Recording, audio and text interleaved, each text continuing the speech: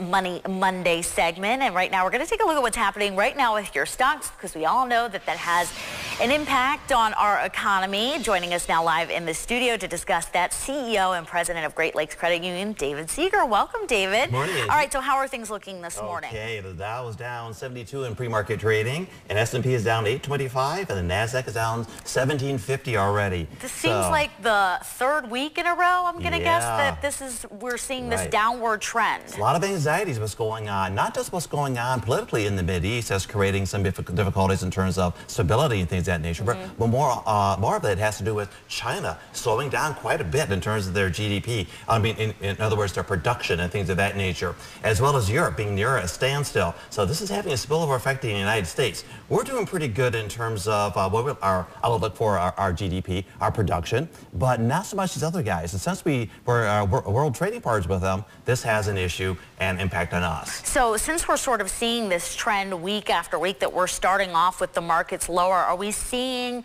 them go up higher because of more of a U.S. focus? Like once the markets open, are they doing well once the U.S. markets open? Sometimes they are, sometimes they're not. Last Thursday we had a drop of 235. So that had to do with a lot of anxiety what was going on in the Mideast and things of that nature, as well as the other things I mentioned as well. But yeah, and we're going to October as well. October historically has been the month but we've seen the biggest drops in history when it comes to the stock market. Do they have any idea what that's associated with? Not necessarily. A lot has to do with the fact we're coming to the end of the year. Maybe expectations weren't being met, so consequently we started seeing the doldrums at that point. But the big crash was in 29 was in October. The big crash in 87 was in October. Yeah, October is kind of a tough month when it comes to stock market. All right, thanks so much, David. We're going to be checking up with you in another half hour, but we're also going to be talking about ways that you can make sure that your garage sale is ultra successful in case you're looking forward to having one in the next couple of weeks. Thanks so much. All right. Well